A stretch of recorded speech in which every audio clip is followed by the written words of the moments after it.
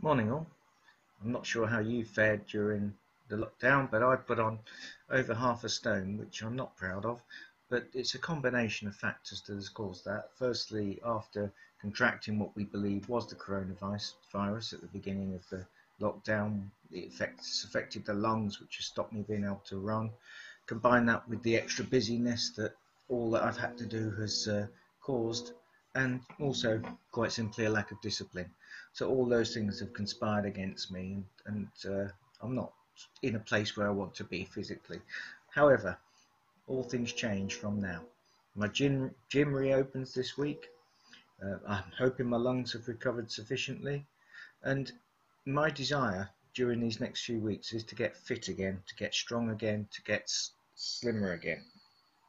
But got me to thinking that this is also a time when we can press the reset button in terms of our spiritual lives. September is often a new term, and so over this 6 weeks, I just want to encourage you.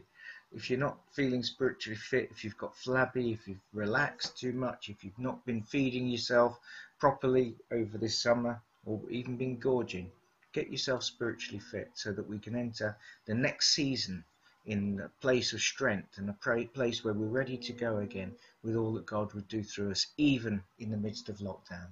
God bless.